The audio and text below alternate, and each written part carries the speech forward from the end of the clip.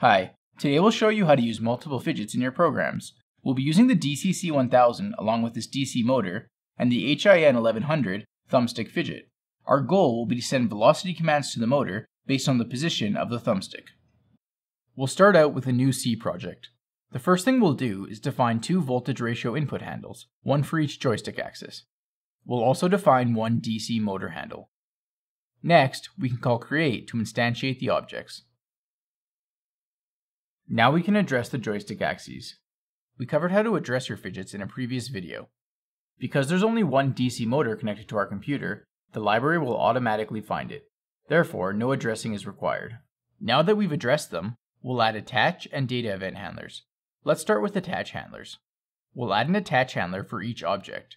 To start, they'll all reference the same handler. We can also add the open calls now.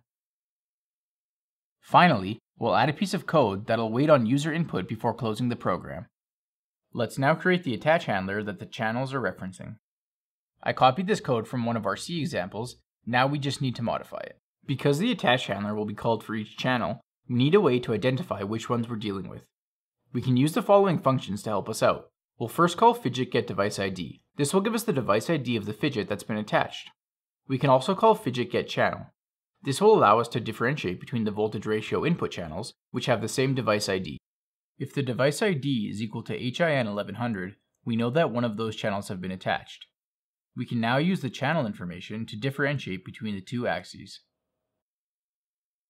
The attach handler is where you should be configuring your channel, so we'll add some configuration code here now. If the device ID is equal to DCC1000, we know that our motor channel has been attached.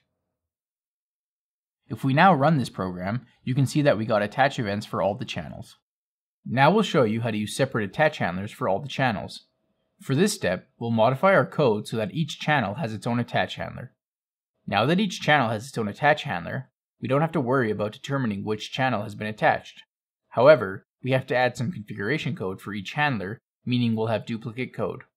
Generally, a mix of shared and separate handlers is useful.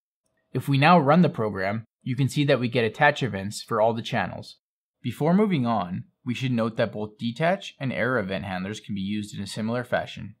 The next step will be adding data event handlers. Each channel class has its own unique set of data events, so we'll need to use separate handlers for DC motor events and voltage ratio input events. Here, we'll create a shared handler for the joystick axes and a handler for the DC motor velocity update event. Similar to the attach handler, we've copied event code from the C examples, so I simply need to modify them for our program. We'll use the channel information again to determine which joystick axis we're receiving data for. We'll only be looking at channel 0 data, so we can ignore the other channel for now. Here we're taking data directly from the joystick and using it to set a target velocity for the DC motor. In order to do this, we need to reference the DC motor handle that we created earlier. We'll move the handle from our main function to the top of our program in order to make it global. We could have also used the context pointer in order to pass the DC motor handle to our event handler. In the DC motor velocity update handler, we'll simply stream information about the motor's current velocity to the console. Now that we finish writing the code, we can run the program. If I move the thumbstick, you can see that it's dictating the motor's velocity. You can also see that our event handler for the motor is working as expected. Thanks for watching this video on how to use multiple fidgets in your programs. If you have any questions, please leave them in the comment section below. If you want to learn more about anything we've discussed in this video, please visit our website.